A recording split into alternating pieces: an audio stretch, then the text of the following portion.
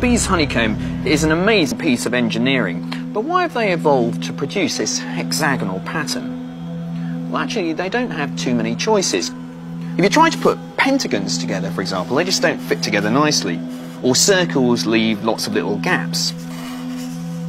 If they want to produce a network of regular shapes which fit together neatly, then you've really only got three options. You can do equilateral triangles, or you could do squares, or you can do the bee's hexagons.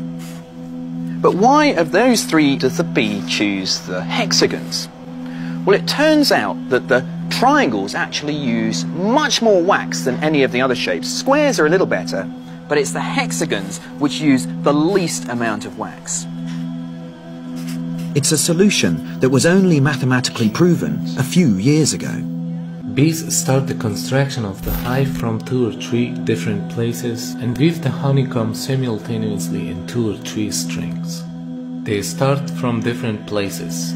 The bees create a number, construct identical hexagons, and then weave the honeycomb by combining these together and meeting in the middle. The junction points of the hexagons are assembled so deftly that no defect can be found in the structure of honeycomb. Look at that, it's perfect. Yeah. Hexagons here. Yeah, it is amazing. And the hexagon is a very strong structure.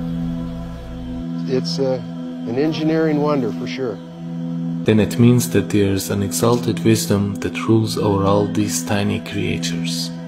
Or in other words, the creator of these tiny creatures inspired them with what they have to do. And this fact was declared in Quran 14 centuries ago. وَأَوْحَى رَبُّكَ إِلَى النَّحْلِ أَنِ اتَّخِذِي مِنَ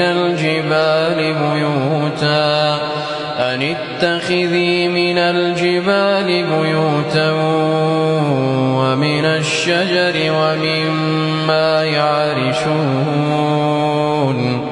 ثُمَّ كُلِي مِن كل الثمرات فاسلكي سبل ربك ذللا يخرج من بطونها شراب مختلف ألوانه فيه شفاء للناس إن في ذلك لآية لقوم يتفكرون. The worker bees, those who gather pollen and make honey, are actually all females. The male bees do not make honey. This was only known recently, however the mentioning verses pointed out to this fact 14 centuries ago. The Arabic words kulli, fasluki and butuneha are all in female forms, whereas the male forms of these words are kul, fasluk and butunehim. So by using the female moods of these words, Allah subhanahu wa ta'ala informs us that the worker bees are the female ones.